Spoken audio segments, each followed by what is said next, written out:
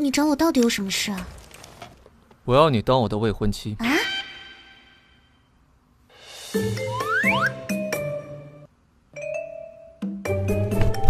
我对你不感兴趣，是因为你和我的未婚妻长得很像。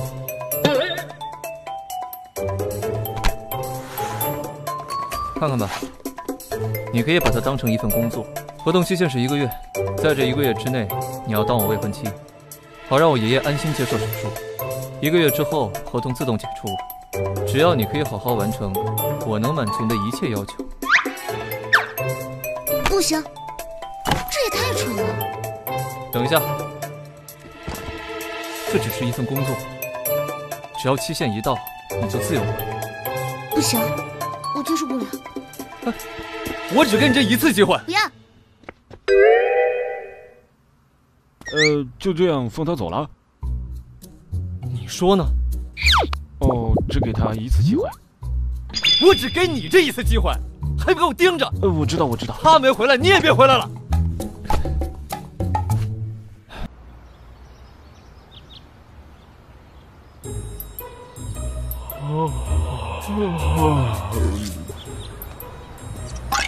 乔小姐，终于等到你了。你在这里待了多久了？我等了你1天了。这个给你吧，别在这儿浪费时间了，早点回去休息吧。哎，你怎么空手回来了？给你买的晚饭呢？我帮你点外卖吧。外卖多不健康呀！怎么又不想做饭了？快点儿的，你弟弟还饿着肚子呢。他都这么大人了，不会自己做晚饭。会做饭怎么了？就是。我回房间了。哎，等等，你今天不用上班啊？辞了。哎，怎么回事你不挣钱，你弟学费怎么办？还有你老妈，谁来赡养啊？当初你老爸把你捡回来，没少花我们的钱。别说了。我告诉你啊，赶紧出去挣钱啊！当初你老爸，哎，什么态度呀？我没良心的！爸爸，我想你。王丽，还钱！下来！喝多久了？快还钱！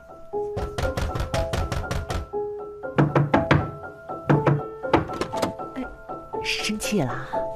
哎，妈妈说话太重了，对不起啊。咱们静着说，哎，静着说啊，静着说。来，说吧。妈妈想呀，要不咱们把这房子卖了吧，租个小一点的。不行，这是我爸留给我们的房子，不能卖。可是你不卖这房子，妈我就要坐牢了呀！你干什么了？我前阵子跟你赵姨投资网络期货，我赔了，我借了他30多万。30多万，30多万你都敢借？你给我出去！出去！我没有这个钱给你。房子妈就要坐牢了呀！说不行就不行，你不能给我办！你跟你爹一样没良心！你怎么能这么说我爸？我偏要说，我把他给打了！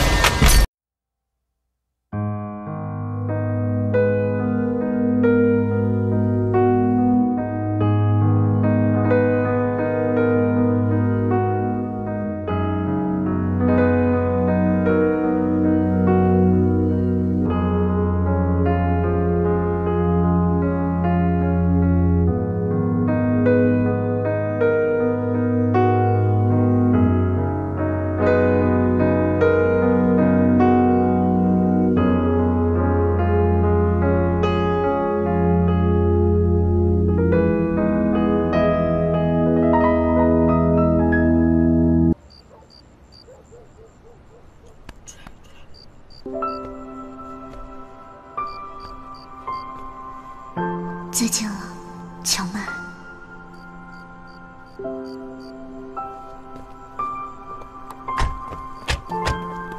乔小姐，我和你们走。快，给乔小姐开车门！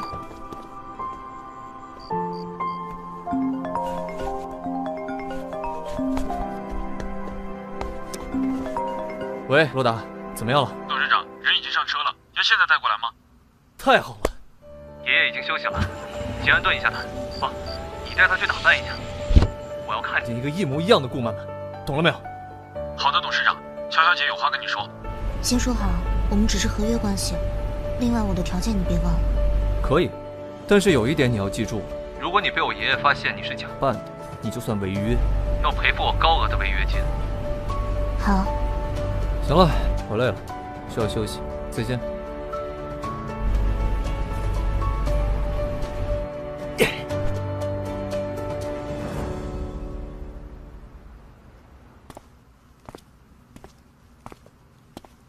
乔小姐，从现在开始，你就是顾曼曼了。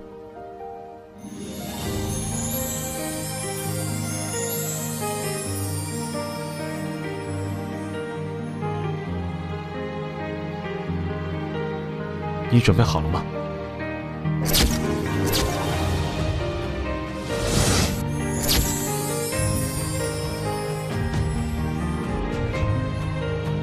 就听我的，早点去把手术做了吧。臭小子，别说这些没用的。曼曼要是不回来，别想我听你的。爷爷，我和顾曼曼是不可能的。我跟他爷爷从小就是出生入死的铁哥们儿。今天要是见不到曼曼，我跟你没完。董事长，顾小姐到了。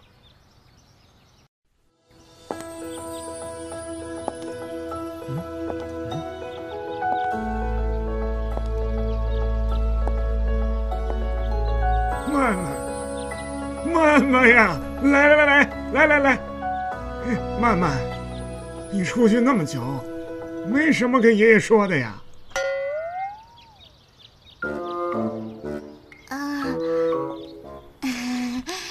祝爷爷福如东海，寿比南山。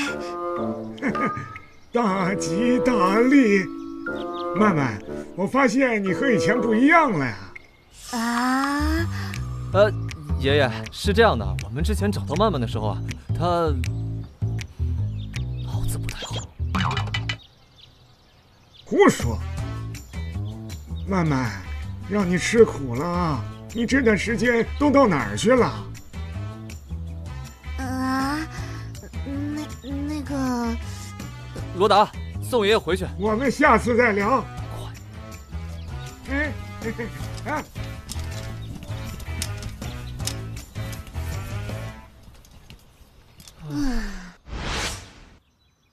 如果我离开的话，爷爷会伤心的。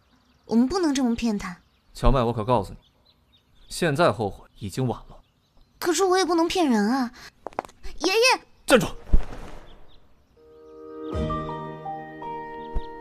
你别忘了，我们可是签过合同的。你知道你要赔我多少钱吗？可是，爷爷没有可是。你要是再闹，可别怪我对你不客气。哎呀，你们吵什么吵啊？爷爷，你怎么来了？爷爷，爷爷，没事儿。我们累了，我们正要休息呢。